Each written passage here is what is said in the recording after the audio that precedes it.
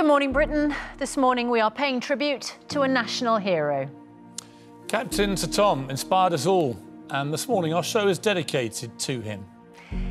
He put the great into Great Britain. Today we remember the courage and determination of a man who captured the hearts of young and old. From modest beginnings, the war veteran who became a symbol of hope, a shining light in the darkest of times. This morning we celebrate this remarkable man's remarkable life. And it's our honour to be able to do so, isn't it, Captain Sir Tom? Very sad day today to lose a man of that stature, a man that, incredibly, 9 months ago we'd never heard of. No. It was the middle of April when one of the regional ITV channels did a little piece. ITV Anglia, a little piece on Captain Tom Moore, who was walking up and down his garden to try and raise originally £100. His family had bet him £1 per lap, and then they upgraded it in a press release to the local press, try and get some attention so they could raise some money for charity. To £1,000, thinking that would be ridiculous. And he ended up raising £33 million. And if you add gift aid... If you add gift aid, £39 million. And that made him the greatest individual fundraiser in the history of this country. A quite outstanding achievement by an outstanding man. And the more we got to know him, of course, he appeared many times on this programme. We interviewed him many times. And the more we got to know him, the more we all loved him, didn't we? Because he represented the very best of his country. Yeah. The decency, the courage, the determination, the resilience. A man who'd come through World War II, serving his country, risked his death numerous times. And that instilled in him this sort of force for positivity, which is, even in the darkest times, like World War II, tomorrow will be a good day. Yeah. It felt like in that moment of our deepest, darkest despair, when we were all wondering how lockdown was how long it was going to last, and whether we could do anything, there was that sense of helplessness and gloom. And then this man, who'd already fought a courageous battle, he did a very simple thing, but that simple thing was so powerful, and it gave people a sense of purpose and a sense of hope, and it was a moment of joy in the darkness. So we can now have a look back at what Captain Sir Tom Moore achieved. When you walk through a storm, hold your head up high, and don't be afraid of the dark. At the end of the storm, there's a golden sky and sweet silver song of the lark. You've got to look forward to the fact that things will improve, as they always do. Things will get better, and we will have a lovely golden sky. We'll meet again. I've always said tomorrow is a good day. All my life I've been an optimistic person, to think that if you had a bad day or two, things will certainly get better. And in my life, they always have. Some sunny day.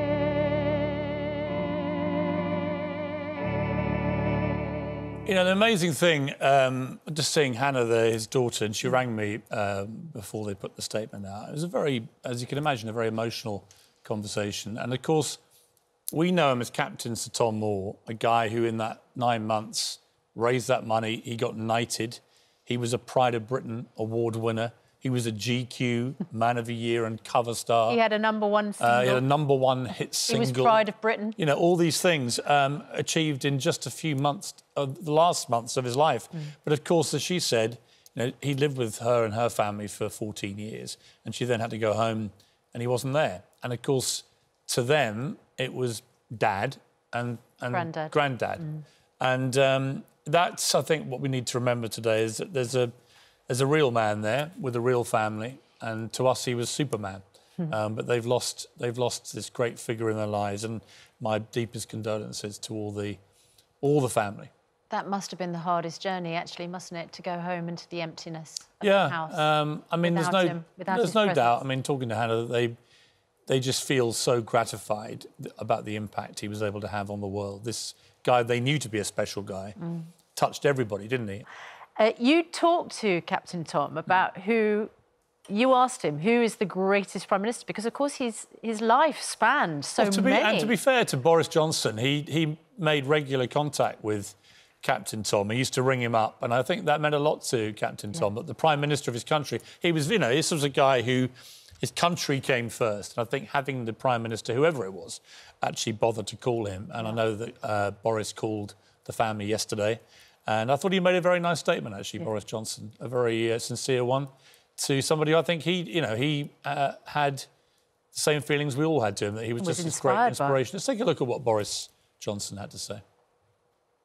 Captain Sir Tom Moore was a hero in the truest sense of the word. In the dark days of the Second World War, he fought for freedom, and in the face of this country's deepest post-war crisis, he united us all. He cheered us all up, and he embodied the triumph of the human spirit. It's quite astonishing that at the age of 100, he raised more than £32 million for the NHS on his own, and so gave countless others their own chance to thank the extraordinary men and women who have protected us throughout this pandemic. He became not just a national inspiration, but a beacon of hope for the world.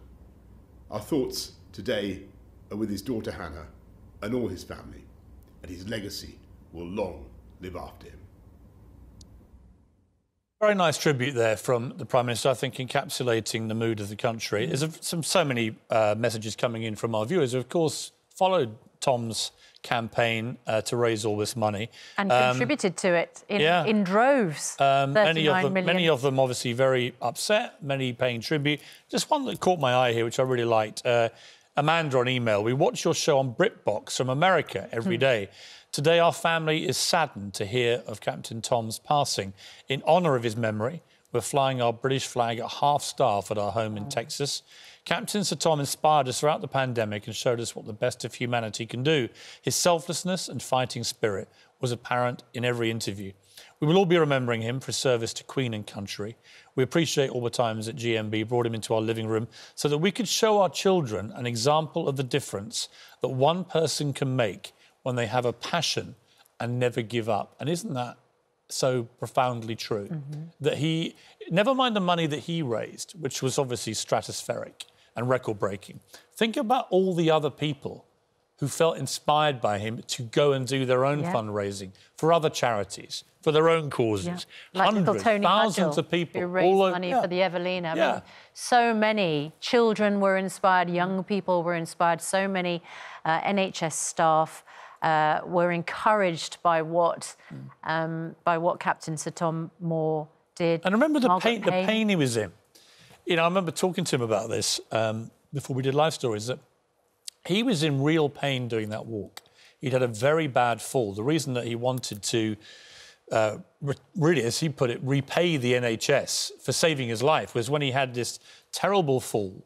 In the kitchen, wasn't it? Yeah, he talked about this. We've got a clip of him talking about it. You nearly didn't reach 100. You had this terrible fall, and you were taken to hospital, and you were so bad that you yourself requested a DNR notice to be put on your notes. That's right. Meaning do not resuscitate. Right. What made you do that? Well, I've always felt that if you're gone, you've gone. I didn't want to finish up in an old people's home without any facility of my own, having to be fed in every way. I would hate ever to be like that. The fall that you had, it was a serious fall. Do you remember it? Yes. And if you look at the dishwasher, you can see a dent in the lid. Really? Where the head hit it. And it was rather painful. But in the end, I see I'm still here. What did you feel about the attention and care that you were receiving from the nurses and the doctors? They were perfection. So, really, I had every reason to thank them for what they'd done for me. And that was the motivation for him. But it meant that when he did the walk, he'd also had cancer, prostate cancer in the last few years. He didn't want to have invasive surgery, so he was living with the effects of that. So this was a guy really racked with a lot of pain. And every step of that walk hurt him. So 100 laps of a garden, you might think, oh, anyone could do that. Well, you try doing it when you're 99 years old and you've been through what he'd been through in the previous 2 to 3 years. And just look at him there. You know, he's just pushing on. But every time he said that he dropped his feet, it would hurt. It'd be painful. So that was a real struggle just for him personally on a little level. He never imagined the whole world would be watching him walking.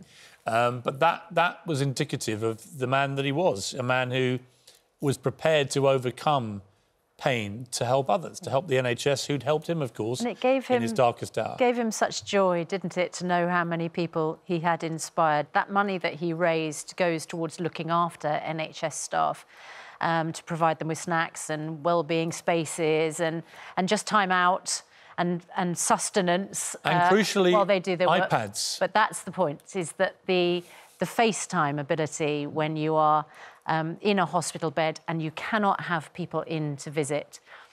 iPads and electronic devices are absolutely crucial. And we know that Captain Sir Tom, at the end, had Hannah at his bedside and his grandchildren. And his other daughter, Lucy, he was able to see via a screen. So we know how important those devices are right now when you can't visit. Not everybody can be at a bedside. His book, of course, is Tomorrow Will Be a Good Day. And I think a lot of people yesterday felt that they would struggle to be able to say tomorrow will be a good day with the loss of Captain Sir Tom. But he, in his own words, said, "I've never been afraid of talking about dying. It comes to all of us. I have often thought that when I die, I shall once more see all the people I've loved who have gone ahead. So even if tomorrow is my last day, if all those I loved are waiting for me, then that tomorrow will be a good day too."